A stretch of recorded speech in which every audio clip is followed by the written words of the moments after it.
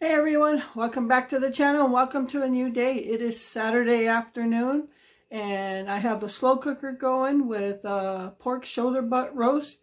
I don't know if you remember, I don't know, maybe a month ago or so, I purchased a rather large pork shoulder butt and I cut it in 3 separate pieces. So the first piece I made carnitas with it, and now I'm going to make pulled pork with the other one, and we still have one in the freezer. So that's going on the slow cooker right now. As I talked about, I've been cooking on the griddle top, the electric griddle top in the house here. So I'm going to go ahead and make some smash burgers on the griddle top for lunch today. So that's what I'm going to do now. So let's get going. Alright everyone, so it is time to make some smash burgers on this electric griddle top. So some of you have asked what smash burgers are, and I really didn't think about smash burgers until recently that I've been watching videos on flat top cooking. Like I said, I would like to get a flat top portable one for outside for the summertime, but we do have this electric one for the inside. So what you do on a smash burger, just take your ground beef and roll them, just work them into like big meatballs. And then you don't flatten them out until you put them on the griddle. So I'll be using a piece of tin foil to put over each patty. And then I'll just use the bottom of this little skillet to flatten them out. So you're going to actually flatten them out all the way to where you can't flatten it out anymore. So that's why it's called a smash burger. You're going to smash them all the way down. I did put seasoning inside the ground beef before I rolled them up. I put seasoned salt, black pepper, onion powder, but when I smash them down here, I'll just throw a little more pepper and onion powder on top. I don't want to over salt them. So, and then once I'm done with these, I'm going to go ahead and toast some hamburger buns on here. And you probably can't see it, but I can see it smoking. The temperature is about 375. So I'm going to go ahead and set these down.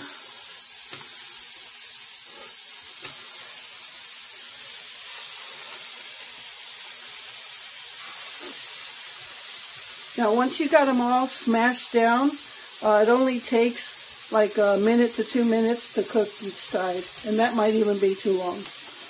But what you want is, once you smash them down, you want to get like caramelized crust on the edges and in the middle. So I'm just gonna let these cook for a couple seconds, and then I'm gonna start smashing them down.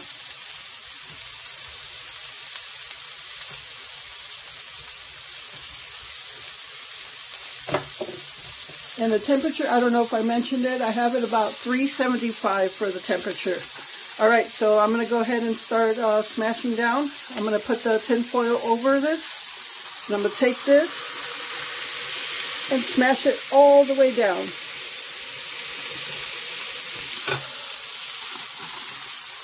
You see how that goes? Just all the way down.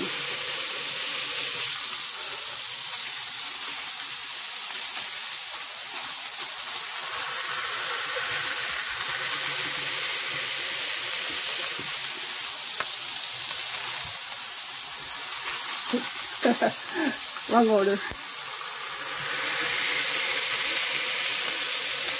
Now a regular grill top like you use outside, you could even buy some for the stove top. I keep doing that. Those are not non-stick like this. Those are like where you have to season them with oil and things like that. And I would like to start cooking that way. Let's see if I could smash that down even more.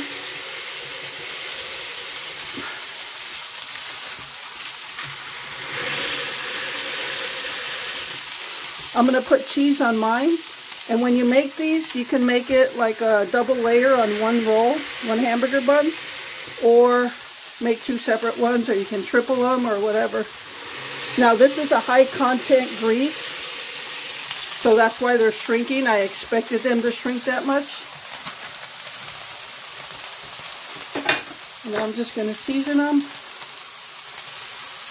pepper and onion powder only. You don't want to over salt.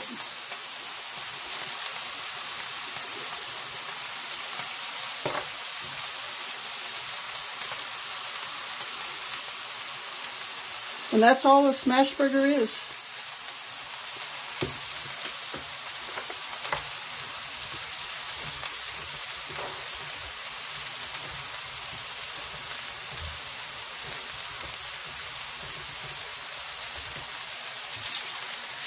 Since this was the first one, I'm going to flip it over to try to see how it is. Yep. You can see it's getting like cook marks there, little caramelized. And this griddle, even though you have the whole thing set to one temperature, it seems like this side always gets hotter than the other side.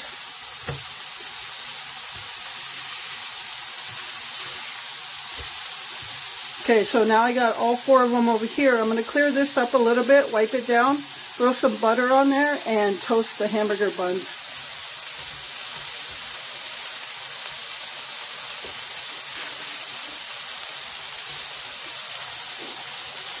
And this is what you would do on a flat top that you cook outside with. Once you got food cooked on one side, you want to move it over, clean off that area to cook your next batch of food.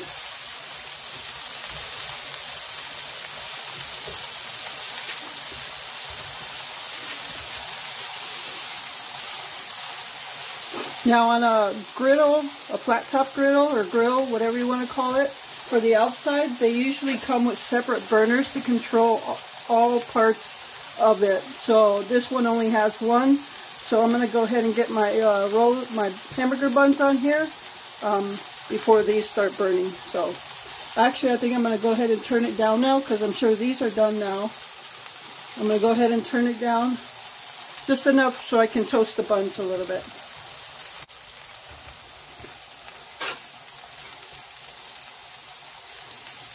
Yeah, I'm pretty excited about cooking more on a flat top, especially when I finally get one for the outside.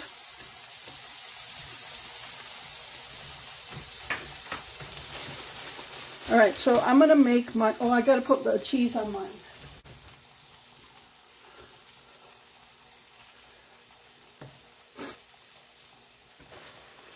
I think I'll go ahead and turn the temperature back up, get these cooking more. You can see it is very high content grease on these hamburgers. But I'm going to make mine a double. Actually, maybe not, because they look pretty big still. So I put some butter on here. I'm just going to go ahead and throw the hamburger buns on here.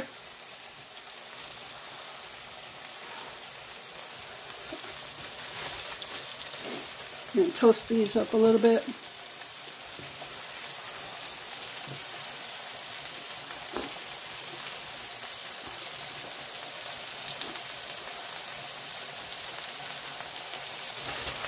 I think I'll toast a total of 3 hamburger buns right now.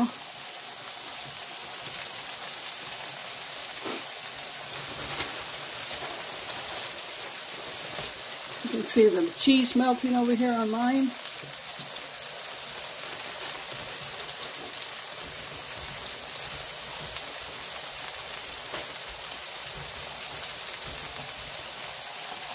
Alright, so Glenn didn't want any sauteed onions, so I just cut onions just like that.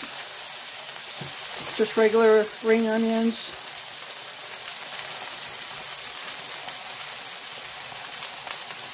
Well, you can see how nice the hamburger bun is toasting.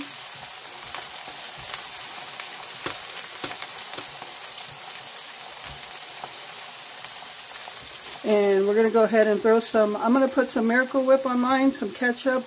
Glenn's going to have some ketchup, horseradish mustard. Alright, so I'm going to go ahead and actually really start turning this thing down. And I'm just going to leave it on warm until I'm ready to plate these.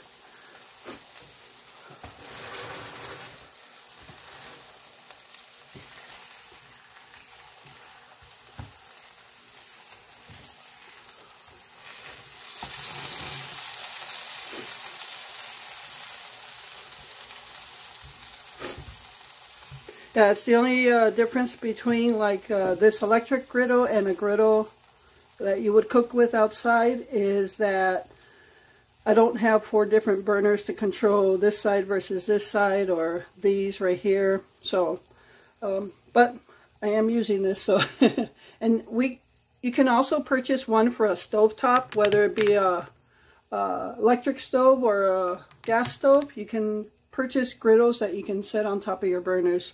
I thought about doing that, but I'm okay using this right now. We have it, so why not use it? Alright, so I'm going to go ahead and plate these now.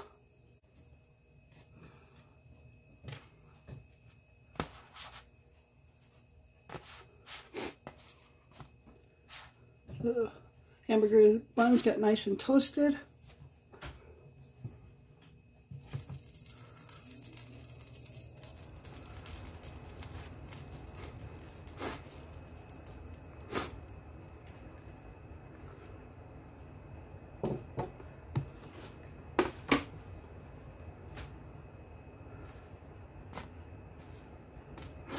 And this one is mine. I'm only gonna toast 1 hamburger bun right now because I don't know if I'm gonna eat 2. But I'll leave my other hamburger on there. So, alright, it's a matter of putting fixings on, but that is what a smash burger is. Rightfully, you can get them, probably get them even thinner, I guess, depending on your fat content. So, like I said, this was high fat content, but it's working.